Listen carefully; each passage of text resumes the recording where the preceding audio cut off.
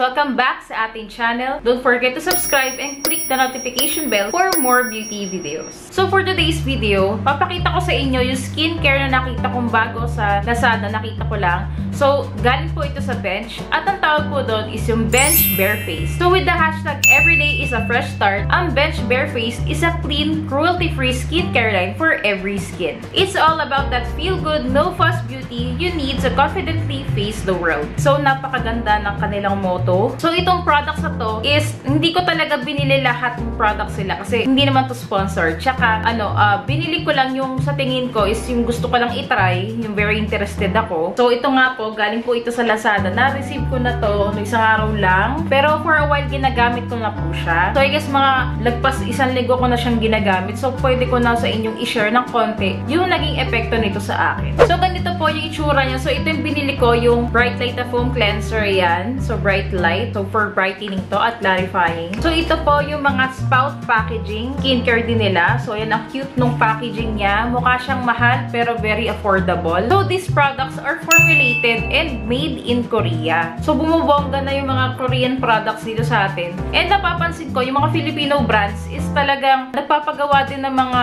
skincare sa Korea. So, alam kasi talaga nila na mabenta basta may kakabit na Korea. Alam mo yun. So, these products are affordable and portable as you can see. Lalo na ito na pwede mong ilagay lang sa bag. So, these products are mineral oil free, paraben free, and wala po siyang harsh chemicals. Pero I think hindi talaga siya 100% natural. Pero yun nga, yung mga bad na ingredients sa isang skincare is wala ito. So, very good dito si Bench kasi hindi po ito cruelty free. So, hindi siya tinest sa animals. Nakikita nyo naman is this is very easy to use. So, may tatlong products sila na it comes in a tube like this. So, yung mga tube na lang ganito, nasa 100 ml yung bawat isang produkto. At yung mga naka-spout packaging like this, so yan, spout packaging ang tawag dyan, na para may nguso lang dito. So, 25 grams naman lahat ng naka-spout nila. So guys, meron din silang micellar magic wipes. So, ano yun? Makeup remover yun. So, guys, hindi ko na binili yung micellar wipes nila kasi napakarami ko ng micellar wipes. Pero, kasama yun sa line na ito. So, guys, ito yung Bright Light na foam cleanser na binili ko. So, ito po ay brightening and clarifying. So, yan yung pinaka-type ko dun sa mga nakatube. Pero, guys, mabanggatin ko na rin sa inyo yung mga products na nakatube na iba. Isa na dun yung Bright Light. Tapos, isa na rin po yung Naked Pore Facial Cleanser and yung Moist Touch Foam Cleanser. So, yung mga naka-spout naman is papakita ko sa inyo. Ngayon pa lang love na love ko na. Unang-una, Pore Perfection Toner, yung Love and Light na Moisturizer, yung Inner Glow na Serum, and yung Morning Rush na Skin Tonic. So, ayan. Makikita nyo ganyan siya. Apat siya. So, guys, alam kong ngayon na naririnig yung Skin Tonic dahil yung mga products sa Pilipinas is talagang toner lang yung ginagamit. Pero yung Skin Tonic is parang toner lang din siya. So, guys, yung Skin Tonic is parang meron siya mga special ingredients para mas mapaganda at mapabongga niya yung ibang skincare na ilalagay sa mukha. So, yung toner naman is, ang ginagawa lang niya is pinaprep niya lang yung skin mo para mas magandang ma-absorb lang yung products. Very simple lang yung toner. Yung Skin Tonic kasi medyo mas bongga yung dating niya. Ako, ngayon, mas prefer ko na ginagamit yung Skin Tonic kasi unang-una ngayon lang nakatry nun. Pangalawa, gusto ko talaga yung sobrang moisturized na skin ko. So, bukod pa sa paglagay ko ng moisturizer is yun nga, ginagamit ko tong Skin Tonic. So, yun po. So, yung toner is a simple version lang. Tapos yung Skin Tonic is yung mas magandang version. So, nasa sa inyo na yun kung ano yung gusto yung gamitin. So, dahil hindi mo na ako pinagpala ng magandang skin, kaya Skin Tonic na lang yung pinili ko. So, guys, ngayon, i-share ko muna sa inyo yung bawat product na binili ko and yung effect dito sa akin. And yung konting description na rin ito. So, guys, uunahin ko muna yung Bright Light Cleanser. Ayan. So, ito po ay 100 mg. Okay na okay siya at napakaganda ng packaging. Sa likod niya is may konting description ng products. And dito is may parang skincare tip na kalagay. So, lahat ng mga skincare galing sa Barefaced is meron siyang skincare tips dito sa likod. So, maganda siya. So, ang babasahin ko is yung sa may Bright Light. So, ang nakalagay doon is always choose brightening over whitening. Whitening may be harsh on sensitive skin, while brightening simply brings out the best in your skin pigments for a soft, dewy glow. So, ayan, may mga konting tips. Kaya para maging knowledgeable din tayo sa mga skincare natin. So, ito pong Bright Light is for all skin types. Meron po siyang Centella asiatica, Camellia leaf extracts, and witch hazel extracts. So, guys, bibigyan ko kayo ng konting idea doon sa ibang niyang ingredients. Yung Centella asiatica, isa po itong medicinal herb. So, ang camellia leaf naman is isang natural anti-aging component. Ang witch hazel extracts, it eases inflammation and nasuit niya yung sensitive skin at nilalabanan niya ang acne. So, ginagamit po ito ng umaga at ng gabi. So far, ang experience ko po dito, unang-una, hindi naman sobrang strong ng amoy niya. Kasi doon sa likod, may nakalagay fragrance. Pero isa to sa mga foam cleansers na gusto ko kasi hindi matapang yung amoy niya. So, hindi po siya yung tipo ng cleanser na after mo maghilamos, talagang parang natanggal na yung natural oils ng face mo. So, hindi po siya ganun ka-harsh. Kaya gustong-gusto ko siya. It's an okay product. Hindi ako sobrang napawaw dito, pero pwedeng-pwede na rin siya for everyday. So, ang description kasi nito is gentle exfoliating, leaves skin brighter and clearer, and reduces dark spots. And alam kong hindi ko naman agad makikita yon kasi parang more than a week ko palang nakikita. Pero pagdating sa clarifying and brightening, talagang okay siya. Kasi meron ako mga marks din ng pimples, pero hindi ko pa so far nakikita yung effect niya ng mag-lighten kasi nga hindi ko pa sobrang tagal ginagamit. Pero ang ganda din ito kasi talagang brightening sa face after mong gamitin to. Pagdating sa gentle exfoliating, hindi ko parang din siya napapansin. Siguro like pag ginamit ko na siya ng more than 2 weeks or 3 weeks, siguro mas makikita ko na dun. Pero so far, pasado sa akin tong si Bright Light. Ito po yung Morning Rush Skin Tonic na may 25 grams. So, nakalagay dito, it balances. Yun yung action daw ng product na to. So, ang benefits is all-in-one for all skin types, efficient and effective, and balanced nourishment. So, parang binabalance niya lang yung pH ng skin natin sa mukha. Meron po itong niacinamide at tea tree leaf. Guys, ang niacinamide is ito po ay vitamin D3. It visibly minimizes enlarged pores and it improves uneven skin tone. So, ang tea tree leaf extracts naman is antifungal and antibacterial and it reduces skin inflammation and acne. So, ginagamit lang po siya ng umaga. Guys, ginagamit ko kasi to under my makeup kasi nga pag umaalis ako. So, sa umaga, talagang before ako lumarga, yung isang set ng skincare is ginagamit ko na rin to.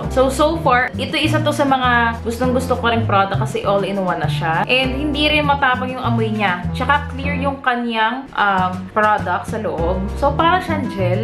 Very lightweight lang din pag nilagay mo. At hindi siya sticky. Yun yung gusto ko, hindi siya sticky. And ito, pwede nyong ilagay mismo sa inyong mukha.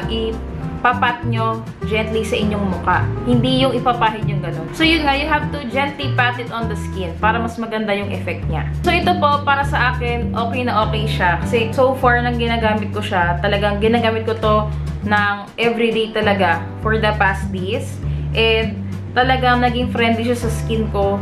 Pag gumigising nga ako, well, syempre, along with the other products, talagang parang plumpy yung balat ko. Talagang, alam mo, very hydrated. Kaya, alam kong isa to sa mga nakakatulong and napakaganda niya. And doon sa likod nito, babasahin ko yung isang skincare tip is have enough downtime in between each step of your skincare routine, allowing each layer to dry before the next. This allows the product to get absorbed by the skin more efficiently. So, tama yun. Talagang kailangan, for example, after mag-toner, patuyuin mo muna yun para talaga mag-lock in place. Sunod, ilagay mo na yung sunod mong ilalagay na skincare. Like, for example, yung serum, ganyan. After nun, pagkalagay mo nun, patuyuin mo muna ulit. Para din hindi yung sasayang din yung paglagay mo kasi talagang minsan pag basang-basa pa nilalagay mo na agad. So parang baka natatanggal din yung ibang nilalagay mong skincare and sayang hindi mo na ma-maximize. Sayang din yung pera. So guys, itong Morning Rush Skin Tonic is pasadong-pasado siya sa akin. So guys, before I forget, itong mga Barefaced products na nakaspout is